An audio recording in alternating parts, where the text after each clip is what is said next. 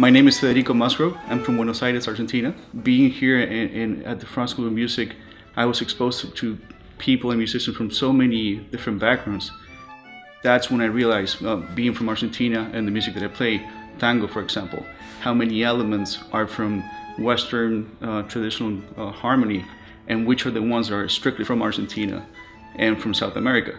So by being surrounded with people from different backgrounds, I was able to better identify all the elements from my culture.